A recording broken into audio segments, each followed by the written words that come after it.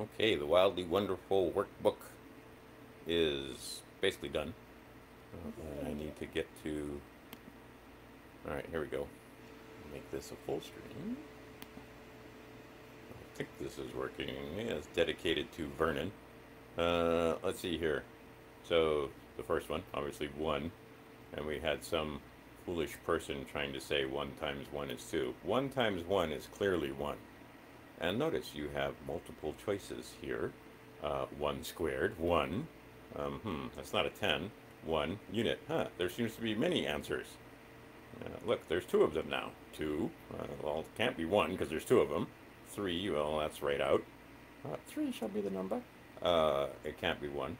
And 2. How about that one? Oh, look, now you can choose. Yep, that'd be the same as a 3. 3. 3. So you have multiple answers. Let's see here. Here is 4. Let's see, there's 2 answers there. The idea is for you to talk with your children, your son or daughter, and look these over. All right, so now here, 2 and 2, same as 4. 4 could be 4. How about that one? Right? And they're going to get progressively more difficult as we go. So there's 5, and that's 4, but it's 4 and 1 more. So those would be answers if it was to get, but nope. So there's 5. Let's see here. You can see there's a right answer. There's a right answer. There are not right answers. How about that one? There's an answer, and there's an answer. I think you can see pretty clearly that a little child could have a fun time. Now here is you could have a conversation. That's not 4 squared. It's 4 times 2, technically. 2 4s, and you have 8. Ooh, but it's not the same as that one, is it? And now look, here is an answer for that one, but it's in the wrong box. So see, we're trying to stimulate the child's imagination and thinking with this, and not just having one right answer and making it hard and difficult. It should be very easy for them to count out. Oh, there's 8, and that's the same as an 8. And later on you'll see where we have, oh here, look, there's 9. Oh, it's also 9. It's 9. Oh, it's a 3 square. So again, you have multiple answers. And now we start getting into the bigger numbers. In the other workbook, it stays small longer. But now we're already moving into tens and hundreds. So here's your 10 square. And look, 10 square, 100, 100. Now, it's not 1,000, it's not a 10. So they have 3 chances to get the answer right. And maybe they only get one of them. What if they only pick that one? And you could talk about, well, what about this one? And of course, there it is spelled out. And there's 90 plus 10, 100. Right? Okay. Like I said, I think you'll have a fun time with these, with your sons or daughters, or sons and daughters. Print them out and play with your children. All right, there is now the next step already. We're into thousands. So I like that answer. 1,000 plus nothing, 1,000. Let's see here. Well, look, there's 1,000 again, but it's right, still 1,000. It's the same as that one. A 30 square and a 10 square. It's not just 900 though, is it? And look, 10 to the third. Ooh, snuck that one in there. All right, so here's this again, multiple choices that are correct. See here, and then if you look through, you may find that there's one in here that's a trick question, just one. But all the rest of them have correct answers. And as you can see, more than one correct answer. And these are fun right here because some of these you can reshape.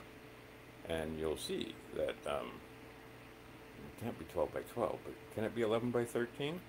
Well, let's see here. It certainly can. And how much is 11 by 13? 1, 4, 3.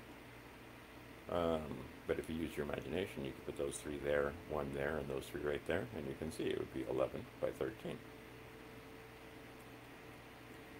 and just more fun. And then we start getting into more complicated ones. Oh, look, here's thousands, here's hundreds, and you have to count them all up. And then pretty soon you'll see, look, we're only on page 18. There's 100 problems here.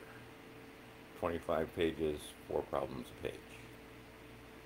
And now you can see, I don't know if this is going to work out or not. We'll find out as you guys use them. But this needs to be bigger because it's pretty small for, well, depending on how big the page, when you print it out, I'm pretty sure that's going to be large enough for your children to write the numbers down in the spaces. And if not, just make space. You can write it over here or someplace else where they could put it in there. Or if you have it on sheet projectors, you can use dry erase or wet erase markers on a sheet projector. But anyway, so we're counting out. Well, there's 113, 113, and 112. How much do you have? Well, 225. There's the right answer. Let's see, they can write it out. And it gets bigger and funner, because bigger is funner. Oh, look, thousands. So over here we have 1,121, 1,231, and when we add them together, you can see, let's see here. Oh, and could you reshape these? And at last, we have 0, zilp, zitch, nada, right? That's your last problem. So technically there's only 99 when you get down to it. And here you can see where you have 4 of these and 4 of these. They can put the digits in, and I don't think you're going to be able to fit them in on this one, but we were trying to make it so that you could fit it in and write it out. I think what we ought to do, now that I look at these, is move these up and move this down so that it'll fit, because there's no way your child's going to be able to fit those in there.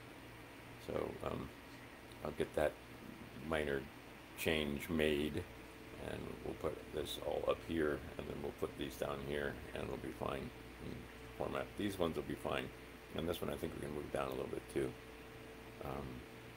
But yeah, it was just a matter of fitting everything in. It gets difficult on the page when we wanted to make it 4 at a time instead of just having 1 or 2 problems on a page, because then you wind up with, you know, a 30-page, 40, 50-page workbook. And I think you've seen with some of the Mortensen books where, you know, they only have 1 or 2 problems a page. I think it's better to have more problems per page. But the problem is that these thousands don't fit very well. But yeah, I think we're going to have to change the format right there, where these guys go up and this goes down here. And then we may need to make all of these just a little bit bigger. So, because these are made for little fingers whose fingers may not be so dexterous when it comes to writing.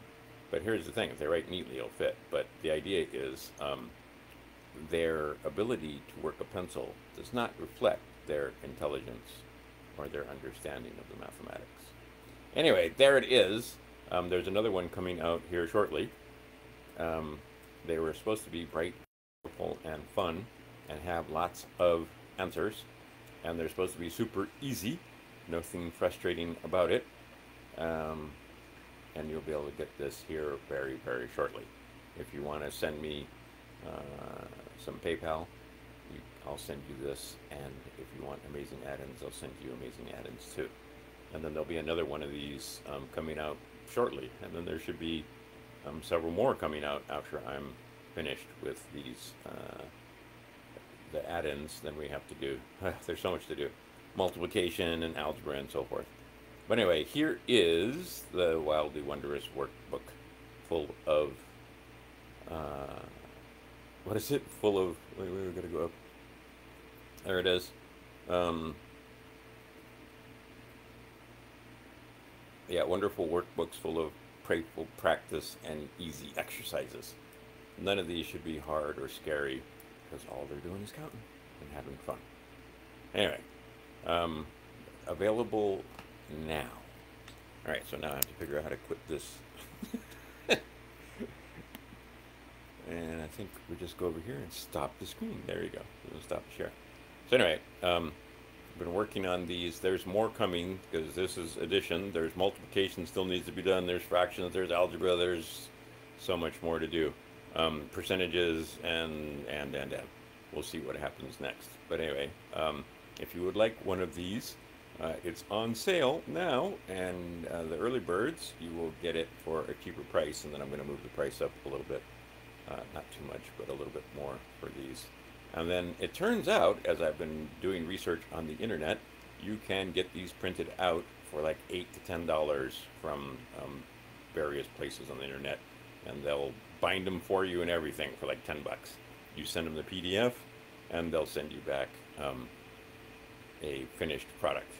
You can do it yourself also, where I've had lots of people where they just print them out, and then some people actually even laminate them, and others just print out the sheets and then put them in sheet protectors. However you want to do it, and then put it in a 3-ring binder. But they're more effective and more fun when you print them out and don't just have them on a tablet or on a computer screen.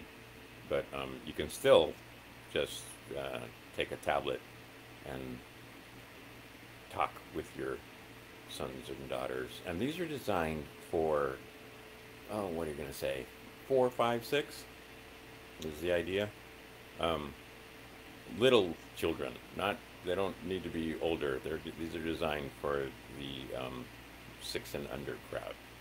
And actually even younger than that, 3 or 4 can also do these, as long as they have some help. And you can just talk about it, and they can just point, which one does this get? It gets that one. Simple as that. And you can explain why that isn't, because a 4 square would be 16. And that this is the word for these. Right? Anyway, click on Ramon'sHouseOfMath.com for more. I haven't even built pages for this yet, but it's coming. And again, passwords will change eventually. We're halfway through the year already. I don't know what happened, because 2024 started a couple of weeks ago, and now it seems to be 6 months have gone by. Some kind of time warp is going on. Anyhow, I hope you enjoy these and spend time with your children talking about math and numbers and making it a fun experience. That's the idea.